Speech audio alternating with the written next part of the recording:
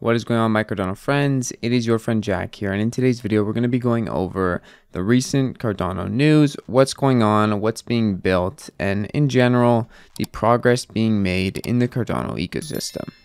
First things first though, if you aren't already staking your ADA, please consider doing so, and you can do so with the Jack stake pool to earn not only 4 to 5% back paid in ADA, but also Hosky rewards, and for a very limited time if you stake within the next basically 24 hours, you will be able to earn Sunday if you stake for the full epoch, so keep that in mind too. Now, first thing I want to talk about today is going to be the GitHub commits on Cardano and general progress that Cardano is making towards development. As you can see here from a very standardized metric, not really going into any depth of what these commits are, Cardano has 3,200 commits this week and remains one of the top GitHub repositories in terms of the crypto/blockchain space. So it's pretty impressive, right? Cardano is moving, and with that comes a lot more than just internal backend developments, but also partnerships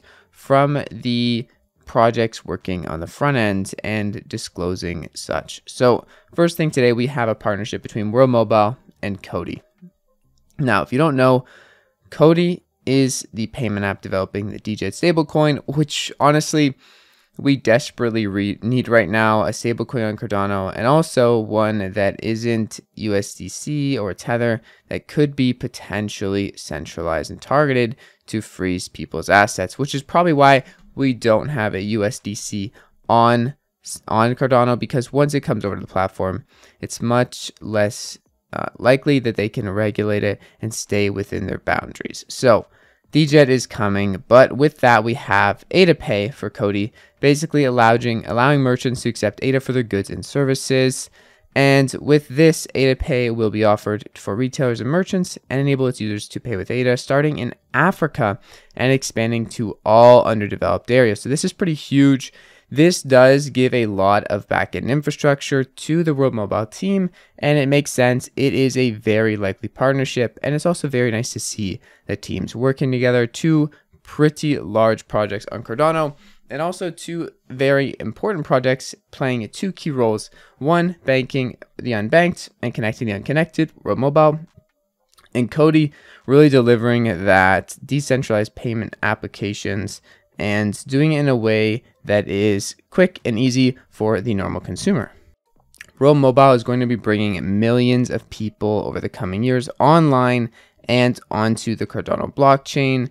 And with ADA Pay being offered to African retailers and merchants, they are going to be really connecting the World Mobile network and really be utilized by the people in these underdeveloped areas of the world. So far, ADA Pay has already been integrated with various African NGOs and charities, and so far it's processed nearly 100,000 ADA in donations, which is pretty awesome to see for just getting started. And on top of this, and on top of Cody payments and DJET stablecoin, I want to remind you, and I reminded this in yesterday's video, you cannot freeze a crypto wallet. Do not let your government think you can.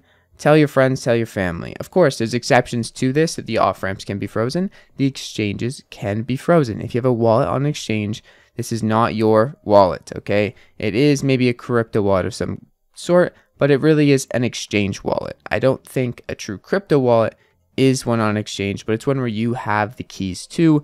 In that case, unless they get the keys, those letters that you have hidden wherever you have them, they are not going to be able to get into your wallet or freeze your funds or anything like that. The only thing they can really do is freeze off-ramps to convert back to fiat. And likely with more applications, privacy coins, and things like Cody payments and ADA Pay, there's going to be less chances for governments and anyone to freeze or seize your assets if you are in full control and being your own bank using cryptocurrencies. More news in Cardano, and this is more related to NFTs, but I really think it does pertain to the whole ecosystem, is multi-signature transactions and using them to mint NFTs and have NFT sales. This is pretty huge. I think we've needed this for a long time, and some kind of standardization of it, not just one person doing it and not telling anyone else how they did it. Dirtbirds and many other projects have been putting together multi-signature transaction formats for minting NFTs with queues and ways that do not congest the blockchain nearly as much, as traditionally when you mint NFTs on Cardano, you are sending ADA to a random address. One, you're trusting that they're going to send it back with an NFT, or send an NFT back, or if they don't, give you a refund. And two, you're performing at least 2 transactions, one for the send and one for the return. With a multi-sig transaction, it's just one go. You send the ADA, and in the same transaction, you're also getting the asset. So you're essentially performing a trade with the service you're minting from. It's a lot cleaner, it's a lot less congested, and Dirtbirds has been leading the way in this, which they did yesterday, starting with their multi-signature mint for Derp Apes. I did pick up some myself. They look pretty cool, and I was very pleased with the process, and it's very nice to see the Cardano ecosystem coming together to build things that not only help everyone in the network, but also put less stress on the overall load of the blockchain. Another interesting article, or rather quote, that came into my vicinity this morning when reading up on some blogs was this quote from Ben Goertzel, the CEO and founder of a lot of artificial intelligence cryptocurrencies, Singularity Nets, and many of their parent companies, and talking about why they picked Cardano to develop AI and also to develop the ERC20 converter with the migration of Ethereum-based tokens, or ERC20 tokens, from Ethereum to the Cardano blockchain, and the process of converting them. Something they noted did keep my eye, or did catch my ear, and that was this. Looking through Hydra math and code definitely reminds me why we've chosen Cardano as a partner. This stuff is built like a spacecraft that has to keep running smoothly with only minor adjustments in harsh and unpredictable conditions. Whereas some other well-known blockchains, I'd have to say, are built more like a 1971 Ford Pinto. So, basically saying Cardano is ahead of the game. Cardano is doing things in an approach that is much different to the old car from 50 years ago. There is a lot going on here that many people don't realize, I think, and it does continue to make me more and more convicted in the blockchain and in Cardano as a whole. So that's the quote of the day. Now I want to look at our favorite metric lately, and that is Cardano TVL. The TVL has been going up, of course, and right now we are at 186 million. It's impressive, okay? SundaeSwap does have a lot of dominance here, but we only have 5 platforms tracking TVL, and really most of them are SundaeSwap and Meld right now, okay?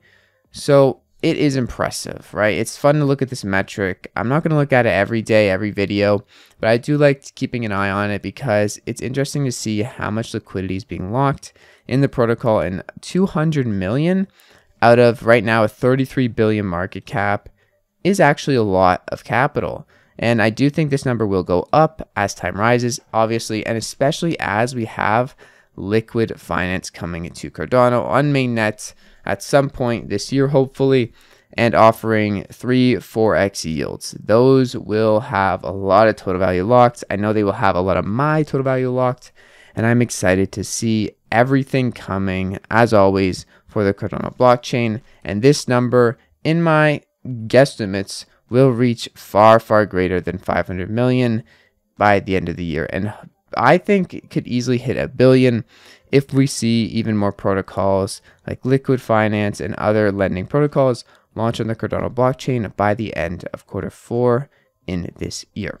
Of course, though, that's all speculation because after all, we all thought Bitcoin was going to 100K at the end of 2021 and Cardano was going to $10. So we don't know what's going to happen. That's your reminder for the end of the video. I hope you enjoyed. I hope you're excited for what's to come. I know I am. And please subscribe. Stake with the Jack Stake Pool if you enjoyed the videos. Anyways, I'll see you guys in the next video. Peace out.